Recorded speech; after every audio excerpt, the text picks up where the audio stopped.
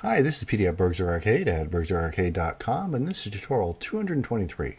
Now today we're going to continue on with our particle system, but we're going to look at something a little bit different today. Today we're going to be looking at the Mesh Particle Emitter, and the best way I could think of to demonstrate that for our game purposes is let's start playing around with special effects on our weapons. So I'm going to go ahead and put one of my weapons in scene. So I have them under Items, Mesh, Weapon, let's go with the sword. So I'm just going to take a sword and come into my scene and drop it in. And I'm just going to move it around just a little bit so I can see above and below it to make sure I got my particles going the right way. And now that I have it selected, I'm just going to shrink down the material. I'm actually going to turn the mesh renderer off for now.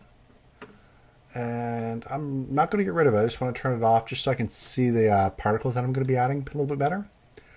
Now I'm going to come to Component, Particles, add a Mesh Particle Emitter. It says it's losing prefab. That's fine. I'm just testing stuff out. I'm going to shrink these down as I'm adding them. Next I'm going to add a Particle Animator. And then after that I'm going to add a Particle Renderer. And the first one I'm going to work on is a particle renderer. We notice here it's we're getting these little pink things, and that's because we don't have a material assigned. So I'm going to close up my weapons here. And I did make some effects. Yeah, we made the fire and smoke, I believe, last time. This is the material I'm going to use again. And I'm also going to, since it was a sprite sheet, set the tiles. And I think I had 4 as the cycles that I liked. I'm going to turn off my shadows because they don't seem to have any. And actually, one quick look, I just want to make sure everything's done here. I don't need to go in here anymore. And I'm going to go ahead and change some of the colors just so it looks a little bit better. And since these are fire, I'm just going to start off with the red at a low opacity. So we'll say 10. And I'm just to quickly put it in, I'm just going to go from red to yellow. That would make the middle orange. And I'll put it at about 50%. And then I want something between orange and yellow. So I'll grab the lighter orange here. And I'll give that, I don't know, 30%. And of course I clicked on the wrong one. So we'll go here, make this 50. Click this one, 30. And then something between red and orange. Let's grab this one. And I believe it was 30 on the last one. So there we go. At least it looks a little bit more like fire, but not exactly what we're looking for. And if we actually did turn the mesh on, that's what I thought. We weren't actually looking at the whole weapon. So I'm actually going to move this down a bit. One of the main things you'll notice with the mesh renderer, or not the mesh renderer, the mesh particle emitter, is we do have a few new options here, and they're all at the bottom. One is the mesh, and that's basically the mesh that this particle system is going to spawn from. In this case, it's the sword we have it attached to. We have a minimum normal velocity and a max normal velocity, and that's just basically how far the particles are going to spawn from the actual mesh itself. Systematic. Systematic is the particles will spawn according to what the vertice number is. So when your mesh is created, there's going to be like a vertice 1, vertice 2, vertice 3. I don't believe there's a way to actually see that in Unity, what vertices what. But in your 3D modeling package, there's usually a way to be able to see what the vertice order is. And if we turn it on, it might change a bit. Don't think I quite have enough particles for it.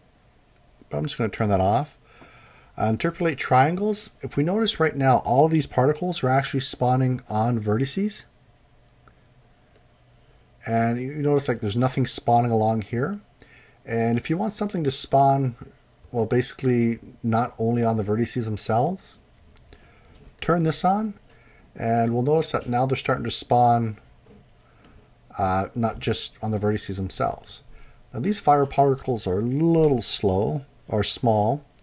I'm just going to take a look here, make sure I don't see anything new in this component that we haven't covered yet. So I'm going to go ahead and just crank these particles up.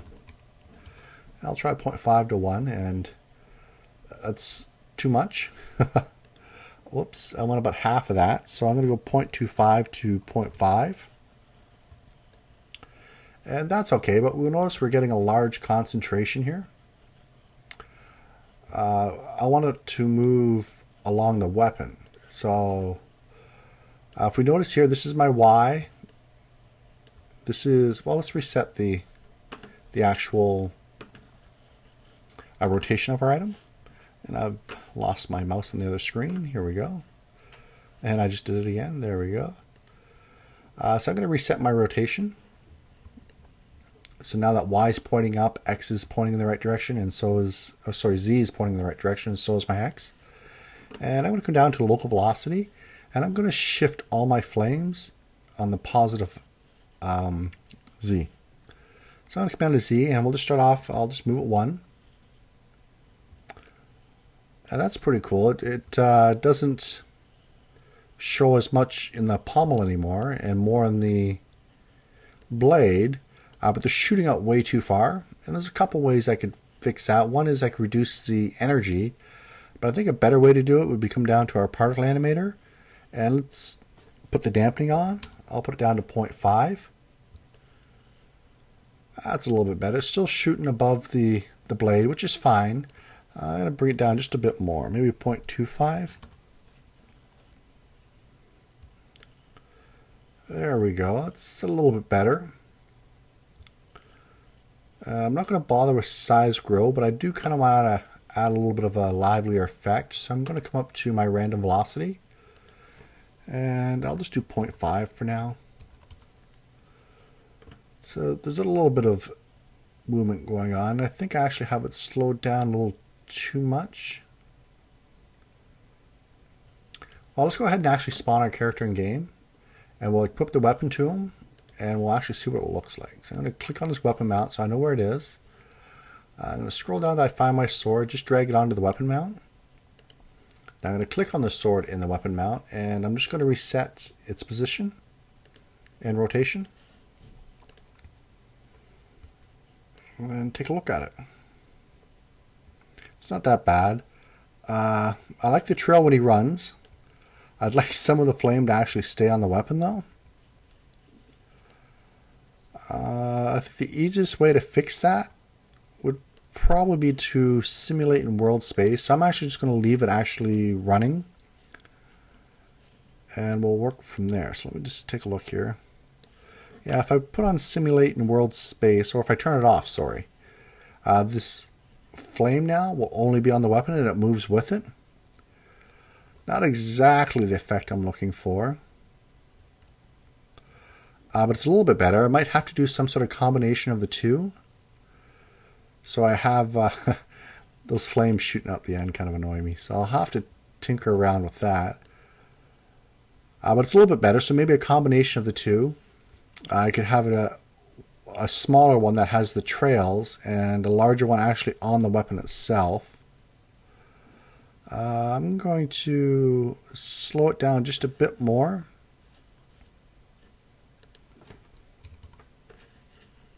And I'm going to leave it running so I can actually see it in the person's hand. And that's making a lot down here. So what I'm going to do is increase my local velocity. And maybe I'll do 2. We'll come in and take a look. It's a little bit better. Instead of having it shooting straight out, let's add some force to it. Let's do the force on the Y. And we'll start off with 1. Since we have it simulating a world space now, it's actually Y is sorry, we have it not simulated in world space. It's going to go on its own Y, and if we take a look, if I can, we'll have to go into the scene view.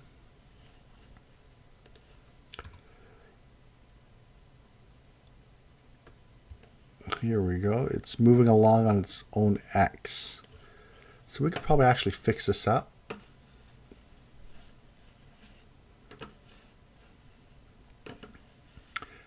Just let me deactivate teleport. There we go. So I'm going to go ahead and fix the local on Z. Let's put that back down to 0. Oops, sorry. we were playing around with the force. There we go. We'll just switch that. And that's Z, so it's actually X we want.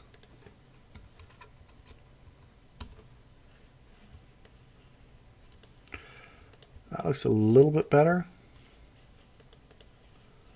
Helps if I'm in game view. Yeah, it definitely needs to have some playing around with, but I think I've got the basic of what I was looking for. It's a little too much on the actual X, and I actually do want to have simulate on world space. So I am going to have to make some more adjustments there again, but I think that should be enough to give you an idea of what we're trying to go after. Now, I wonder what would happen if I just slowed the particles all the way down. They still come off. And the handle gets really hot. Okay, well, I think you have a basic idea of how this works. It's only one new component that we're adding. Feel free to tinker around with it. I think it's at least a good start to creating your elemental weapons. And wow, that's a lot on the Z. And anyway, thanks for watching. That's about it for this tutorial, and I'll see you in the next one. Bye-bye.